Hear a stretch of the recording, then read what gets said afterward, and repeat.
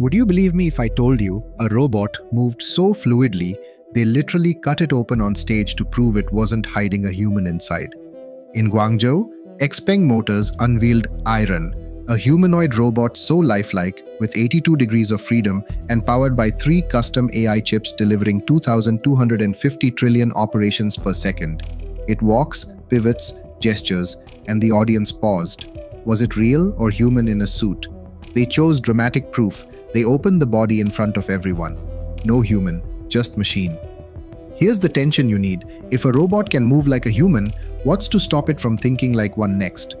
Iron features a human-like spine, artificial muscles, full synthetic skin designed not for household chores yet, but for workplaces, showrooms, commercial spaces in 2026. That means the boundary between machine and human is shrinking. Speed and smoothness aren't just spectacle, they're markers of autonomy. So what's the takeaway? This isn't just a flashy robot reveal, it's a signal.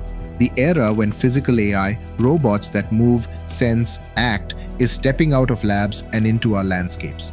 And for you, as a professional, creator, or leader, the question shifts from can they build it to how does human identity, agency, and clarity evolve when the machines move like us?